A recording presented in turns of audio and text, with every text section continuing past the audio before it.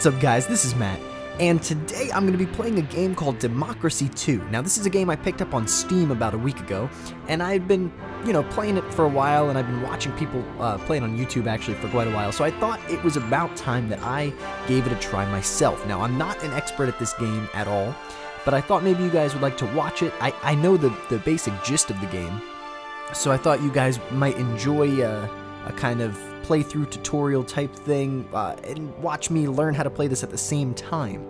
So, the first thing I do want to point out, this is a political game. If you have a problem with differing political opinions, this game might not be for you. But I will say, I think it's a great government simulator. It really shows how everything in government, all government policy works together. Now, that being said, the point of the game is, of course, to try to fix the problems by implementing policy. So, a liberal, or in the U.S., a Democrat, like the party, that might be a little bit more along the lines of what this game is looking for, only because, in the sense of a conservative, you're not going to just dismantle the government and let it do its own thing. That really wouldn't make for a good game. So you have to understand that a liberal philosophy is really just going to lend itself better to gameplay. Anyway, let me get into this. We're going to go ahead and hit new game. You can hit how to play. It's kind of a tutorial. I took notes during the tutorial, and I'll give you a quick verbalization of that. But right here, you can see that we could choose a couple different countries, and they're all different scenarios. Malaganga is a debt-ridden state where voting is compulsory, so every single person will be voting in that country. And it goes down the line, all different types. You got, whatever this is, Gayatopa is an eco-aware state. And, of course, you do have the USA.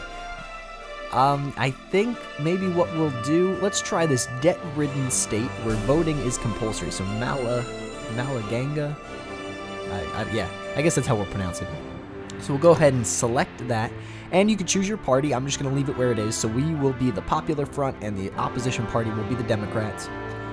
We will have a 4-year term limit, and we do have a maximum of 3 terms in office. Now, you can change any of this as you wish, as well as changing the currency from the dollar to the pound to the euro. These are some more advanced settings. The game suggests that you don't change those until you understand the game a little bit better. They say to just try their default settings at first. So, we're 3 minutes in. Let's just jump right into this, and I'll explain the game once we're at the main screen. Let's go ahead and click Start. Let it load itself up. Politics is when you say you are going to do one thing while intending to do another. Then you do neither what you said nor what you intended. Apparently that is a quote by Saddam Hussein. Alright, let's click to continue. Alright, congratulations on your victory. Welcome, Prime Minister, and congratulations on being elected to the highest office in Malaganga. I am sorry to say that the country has a number of urgent problems that you will need to attend to. Regrettably, we have both a large national debt and a government deficit. There is also a small matter of the contagious disease that is burdening our hospitals, the vigilante mobs running wild in the streets, and the inefficiency of our industry. As a reminder, you should know that voting is compulsory here in Malaganga, so we should not be too concerned about election turnout. And right here it's showing us a couple of the current, or actually all the current situations in our country, red meaning very bad for us. So we have a problem with pollution, with street gangs. Our country is a technology backwater, which would be the opposite of being like technologically superior. Let's see what else. We have inner city riots. We have binge drinking, vigilante mobs, contagious disease, an asthma epidemic, hospital overcrowding, and we have a problem with homelessness. So this is going to be a tough... This might be a very tough scenario to play through. But let's try it. So begin term in office. And this is the game screen. This is how you will be playing the whole game. Now, it might look a little strange at first. It might look stupid. I don't know. So I'm going to go ahead and explain it to you. And really, right off the bat, you'll be able to tell if this is a game for you. Because when I get done explaining this, you should be able to understand what's going on. So, the first thing I want to point out, if you look at you'll see these lines. The whole screen is split up into 7 sections, and each section is representing a different area of government policy. So starting from the top here, we have foreign affairs, then we have welfare, the economy, taxes, public service, law and order, and transportation. So those are the 7 areas that this game is going to be dealing with as far as government policy. Now, in the center, you'll see 21 groups of voters, from socialists to capitalists to retired, and some of these groups will overlap. You could have someone who's retired and poor, or you could have a liberal that drives a car, they're a motorist. So this is showing the entire population of your country and the different groups of voters, because certain policies will anger, or they will, what's the word, make some of these groups happy. So the next thing I'm going to point out are these blue circles. Okay, the blue circles are what you can call just the hard facts, or the stats of your country. Okay, so for instance, we can go up here to our foreign affairs section, and this first one here is what? Foreign relations. And you'll see how everything else in the screen blacks out, and it just shows us what is related to foreign relations. So we have the black circle, foreign aid, then we have racial tension, international trade, and CO2 emissions, which those are all just hard facts. We can't affect those directly. And you'll also notice that that blue circle kind of fills in yellow. That means that we're right around the middle, whereas racial tensions are green, I believe meaning high. Let's see here. The degree to which different between nationalities and cultures. Yeah, this might be high, and you don't want everything to be going up. Obviously, you don't want homelessness to be going up. You want it to be going down. You see unemployment.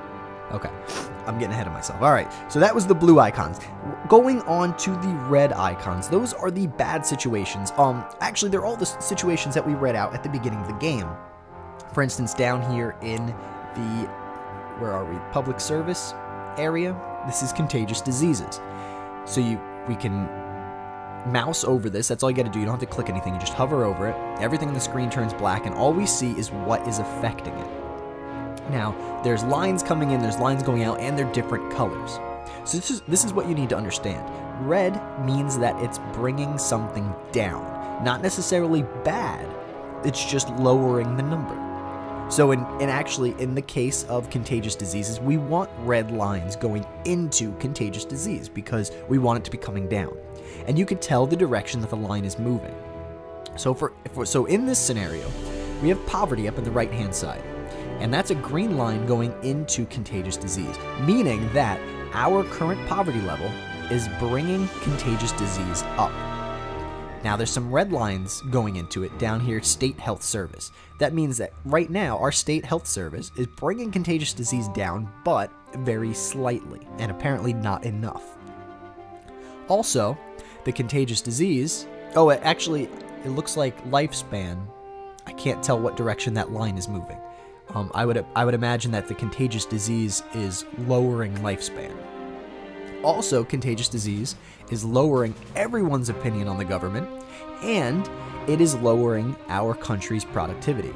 So that's just a quick rundown of what you'll see as far as red icons. Now, the black icons. And we can, I guess, for instance, look at a gas tax or a petrol tax. The black icons are policy. These are things that we can directly control. And you'll see that they also have effects on other things in our country. For instance, the petrol tax is having a negative effect on our GDP. It's also having a negative effect on the middle earnings, or like a middle income earnings. It is making environmentalists happy, but it's bringing down the happiness of motorists, and it's lowering our country's car usage. Now, any of these things you can click on. So we can start back at the top with the blue, and I believe foreign relations was the example we used there. So if I click on foreign relations, it'll bring up a graph. And this basically shows us exactly what the lines were showing us on the main game screen.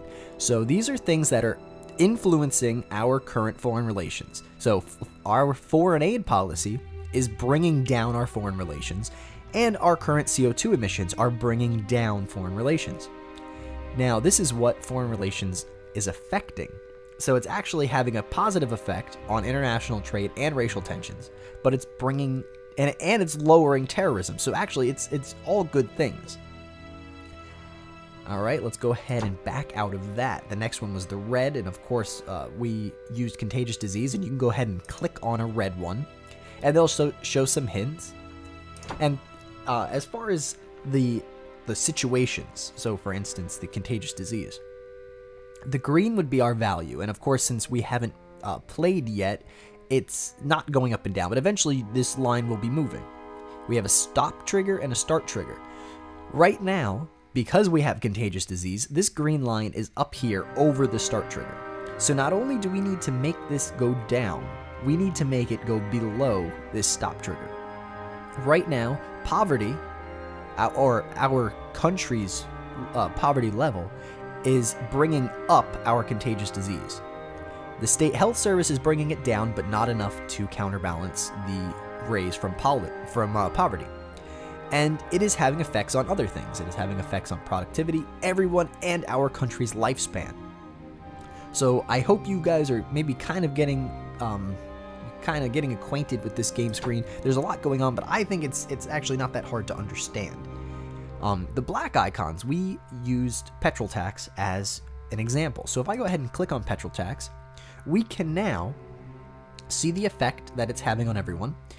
And right here with this slider, we can adjust our government policy. So right now we're spending $4.37 billion per turn on, we are earning, I take that back. We are earning $4.37 billion per turn from petrol tax.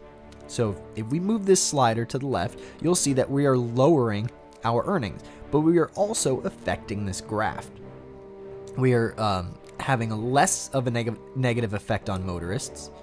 We're having less of a negative effect on car usage and middle earnings, but we are also we're not pleasing the environmentalists as much, until eventually you see if we lower it all the way, we're really having no effect on anybody, and we're only earning 312.71 million per turn.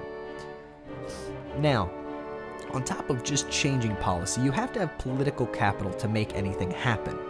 You start the game with 21 and you earn political capital every turn. Now, policies are going to cost different amounts to lower them or to raise them. For instance, it's very easy for a government to lower a tax. That's why it doesn't cost us as much to lower this. But it'd be very hard to get anyone to go along with the tax raise. That's why it would cost 41 political capital just to be able to raise this tax. Not to mention it would piss everybody off. So in this case, I mean, I'm not going to mess with petrol tax right now. It was just something I wanted to show you. And you have the option, when you pick something that you want, you can press X. If it was something that you're allowed to do, it'll ask you to confirm it. Otherwise, it's just going to tell you, sorry, you don't have enough political capital. Or sufficient control over the government is what it's telling you here. But so anyway, was there anything else I wanted to show or wanted to explain to you? No. Oh, the only thing, each turn represents 3 months. So keep that in mind as we're playing. So that was all the notes I took on my little piece of paper. So let's go ahead and see if we can't tackle anything. And we were already messing around with contagious disease a little bit. Is that something that we can affect? Let's see. Our GDP is way down. What is that affecting? It's bringing down our unemployment. The productivity is having an effect on it. The air quality. All right. What could we do here? The technology backwater looks like it's really having the biggest effect on our GDP. So where is that? Right here. Our literacy rate, our science funding, university grants. So our levels of all those are what's really bringing this down. And the fact that we teach creationism looks like it's bringing up the technology backwater a little bit. And stem cell research, which we are not funding at the moment, is having no effect. But if we were, that would be having a problem as well. So what can we do? We're having also a problem with hospital overcrowding. How much does this cost? Alright, State Health Service. It would cost us 20 political capital, which we only have 21 in this particular turn. It would also take 36 months to be implemented. So if we were to start to raise... Okay. So as you see, the more we spend on the State Health Service, it's going to actually lower our contagious disease, and it's going to lower the hospital overcrowding. It's going to make the poor happier, the socialists, it's going to bring up the lifespan, and it's going to make the retired people happier. And have a negative effect on unemployment. So really, it's a good thing, but you see, it's not going to be earning us anything. It's going to be costing us quite a bit of money per turn, and we want to try to keep our... And you see, no, we want to cancel. We don't want to spend that yet. We want to try to keep everything balanced. Right now, we have an income of $34.82 billion. We have a debt of 88. I guess we haven't spent anything yet. That's not bad. Okay. What are some other problems maybe we could tackle first? The crime level. Street gangs, poverty. Let's see. You know what? It's going to be expensive, but let's bump up our State Health Service just a little bit. We can go, right now we're paying for all major operations, serious illness only, some prevention, or excellent health provision. And that's very expensive. Now, it's going to cost the same amount of capital, so it's just how much, what dollar amount do we want to be paying for per turn. So maybe we can bring this up to right about the serious illness only, but very expensive. Actually, we'll bump it up one more, right past that. Some prevention, 11.75 billion per turn. I think it's going to be worth it. It's going to take quite a while to go into effect, so we're not going to see anything yet, but hopefully that will get us where we want to be. So I'll go ahead and X out of the screen up here in the top right. And it says, are you sure you want to make this change? This will use up some of your political capital for this turn. You currently have 21, and this action will use up 20. More points are earned each turn depending on your electoral majority. So we could go ahead and hit OK. So you see now that we have 1 political capital left for this turn, so we really can't do anything else. There are additional icons up here, and I will probably be explaining those later, but not right now. For now, let's just go ahead and we'll go right on to our next turn. So we could hit this little arrow where it looks like the hotkey F6, and we'll say next turn. It'll load a little bit. Click continue. All right, quarterly report. Our economic forecast. Good news, the global economy is doing well, and this is having a positive effect on our GDP, which is not good because our GDP is very low anyway, so it's really not helping us. All right, our budget report. The government is currently running a budget deficit of 9.47 or 45 billion. So we should take steps to reduce this. We're probably going to have to raise taxes or lower one of our policies to try to at least balance the budget. We don't want to be spending that much money. Polls report. The government is not popular among its citizens. Only 14% intend to vote for us. Our election report, it's not for a long time, but right now our membership is 842,358, and that is a lot less than the opposition party. And our security briefing. Intelligence services have nothing of consequence to report at this time. So, it's telling, let's see, wasteful economy. Why? Our productivity is lower, workers are less efficient and less motivated than those in other nations. This is going to reduce our overall wealth and international competitiveness. And you see, we just bumped over that start trigger there. So what is causing it? Our labor laws, our maternity leave policy, and our unemployment benefits are all bringing that up, and it's having a negative effect on our GDP. Also, it looks like we have to appoint a UN ambassador. So, our ambassador to the UN retires this year, and we need to name a successor as soon as possible. Much will be made of whether we appoint a hardliner who sticks up for the country, or someone more able to compromise. So we have two options. We have Lucille, Lucille is well known as a patriot who will fight tooth and claw to get our interests represented at the UN. Seen as a popular choice amongst patriotic and more conservative citizens, she is historically against foreign aid and a supporter of import tariffs. She is not popular internationally. Or we get to point Alfred. Alfred is a popular figure on the international stage with a reputation for solving difficult problems through compromise and understanding. A true internationalist, he is popular with the liberals and socialists in our society, as well as foreign leaders. So, who do we want to appoint? I'm thinking we're gonna need help. We don't want to piss off the rest of the world. I think that Alfred sounds like the middle of the road choice. In my opinion, this is a hard right versus a middle. I don't see this as a left. Or, that could just be because of how far right this person is. So let's go ahead. We're going to appoint Alfred. And we can now close out of this quarterly report, and we can see what kind of damage was done. He's still very popular among socialists, state employees, computer, users. We could say computers. Oh no, commuters. Wow. Why am I saying computer? What is it? What did it say on that screen? Oh, it did say commuter. Okay. There are people who travel to work each day. So we're popular among commuters. I don't know why. And drinkers. Why are we popular among drinkers? I don't know. That's a good question. Oh, our public service minister is very sympathetic to drinkers, so that looks like that's where we're getting some of our popularity. What is his name? Jeffrey Butler. He's our public service minister. We can change our ministers. I'm not going to mess with that right now because I don't quite understand that screen, so I'll wait till later until I mess with that at all. Now, what can we do here? Our GDP is still very, very low.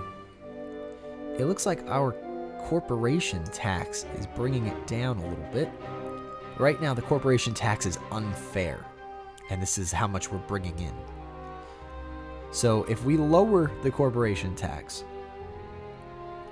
which we're already running at a deficit, so we don't want to be making less money. So if we do this, we're going to have to raise tax in another area.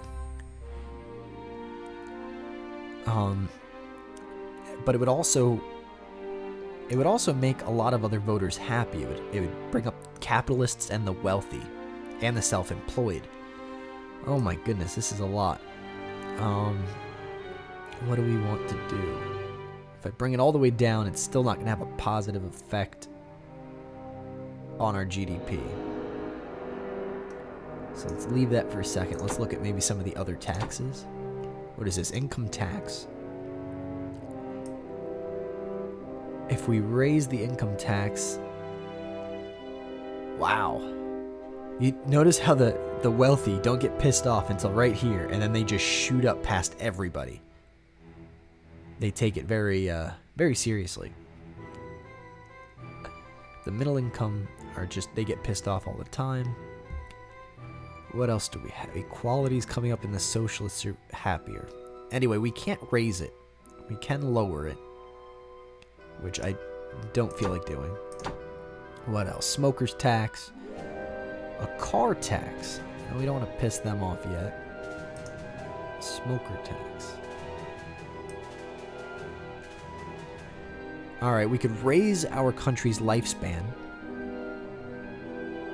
Yeah, but we're also raising poverty if we charge more for the tobacco tax.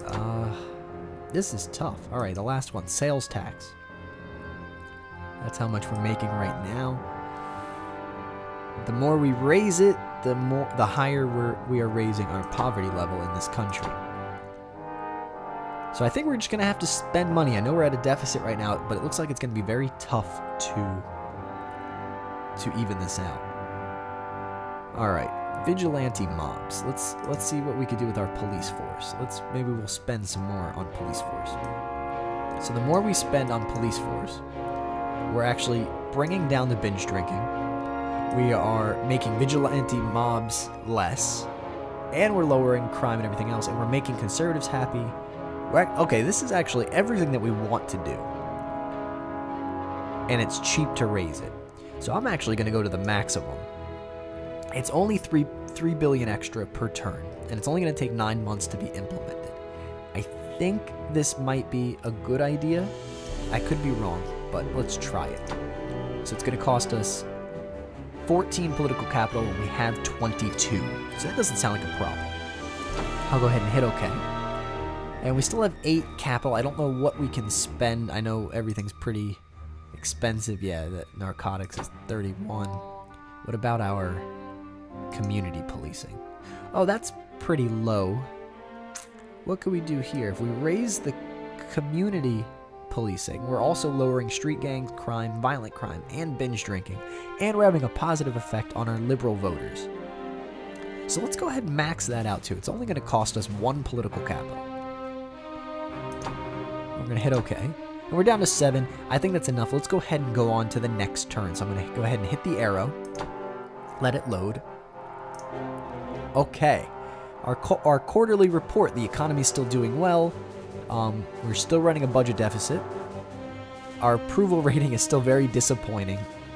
We would only get about 20% of the vote, but I think that's coming up. I think we only had 14 on the last turn. We still have less than the opposition. And our intelligence services still have nothing to report. But we do have, I guess, a situation. I wouldn't call it a situation. Okay, a policy dilemma. Freedom of information. There have been calls for a law to increase the availability of information held on databases about citizens without their knowledge.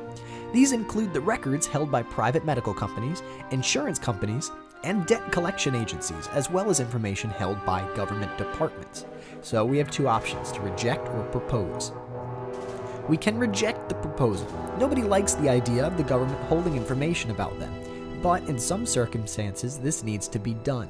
The government isn't out to spy on everyone, but passing this law will just make it harder for the intelligence services to keep a watch on serious criminals and terrorists. It will also affect a large number of businesses who have customer databases who will be swamped with yet more bureaucracy. Or we can propose the Freedom Act. It's essential that we have this law passed, as it is one of the checks and balances required in any truly free society. The average law-abiding citizen should not be spied on or monitored by multinational corporations with computer databases. And the potential for abuse by government agencies if the citizen cannot view the data cannot view what data is being stored is huge.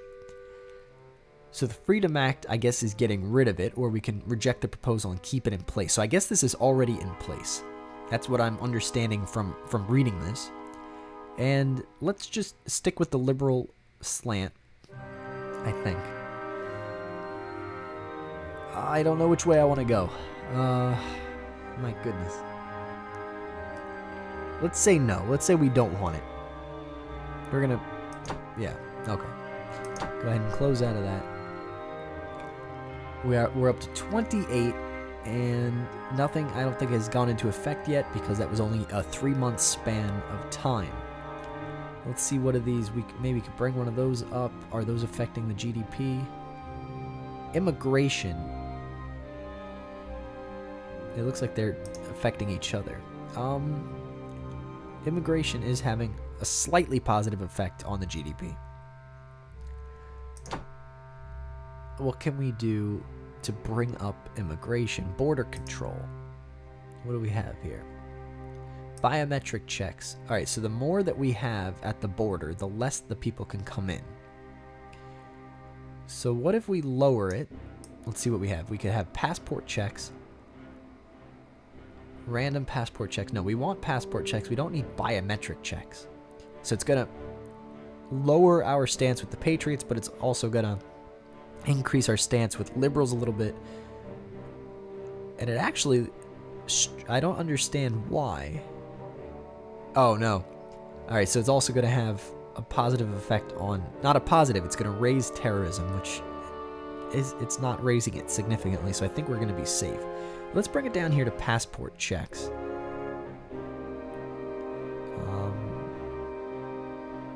Yeah, let's bring it right about here. And it's going to cost us 21, so this is going to be our whole turn. Alright, we're going to hit OK. And now hopefully That'll bump up our immigration even more, which does have an effect on the GDP. It's current. Okay. We'll go ahead and exit out, and we're gonna skip another turn because I don't know what else we could afford with just 7 political capital. Only 9 to raise this one. Yeah, we're gonna go ahead and skip the turn again. All right. Oh, we have a legal scandal, and we have something going on with children's food. So the economy is still doing well. We're running a higher deficit. Still have about 20% of the vote. Yeah, okay, everything's the same. Let's look at this legal scandal. Oh, and there's a hint. I'm going to read this real quick. This is an event that has occurred in your country. It could be happening randomly, or more likely, it has been triggered by a set of circumstances under your control. Some events are good. Some events are good news, and some are bad, and their effects may be long or short-lived. You will have no warning as to what events may be triggered by your actions, so weigh up the possible effects of your policy choices. Okay, so we have a legal scandal. Confidence in our legal system has dropped through the floor after investigative journalists have discovered a number of serious miscarriages of justice, including people found guilty of murder despite minimal evidence. There is outrage amongst liberals who blame the government for completely inadequate provision of legal safeguards to ensure the rights of the accused. I don't think we did anything for that, did we? Okay, and children's food. Law has been proposed to regulate the fat content and nutritional value of food sold to children, including food sold in fast food restaurants and, of course, food served in schools. This is likely to incur costs for the food retailers. We can leave the law unchanged. You cannot interfere with the free market. This is the state interfering in people's lives. If kids want to eat fatty junk food and the parents do not mind, then who are politicians to tell people not to eat hamburgers? Or we can regulate children's food. Obesity is a major problem, which has a severe effect on people's health. Marketing unhealthy foods to people at such an early age is unacceptable, and we should pass the law now to safeguard the future health of our citizens. Let's take the clearly liberal approach, and we'll regulate the children's food, and we'll see how that turns out for our government. Now, you can see that we're running a deficit. Our expenses are much lower than our income, or higher than our income, and I think I'm going to leave the game here. Let me know if you thought that was interesting at all. I'm having fun playing it, but if nobody wants to watch it, then I don't need to record it. I'm going to go ahead and flip the screen. I want you guys to go ahead and leave a comment, and then please, if you haven't already subscribed, go check out my channel and my website, and here are a couple videos you may have missed. Please don't forget to leave a comment and let me know what you think. This is Matt, and until next time.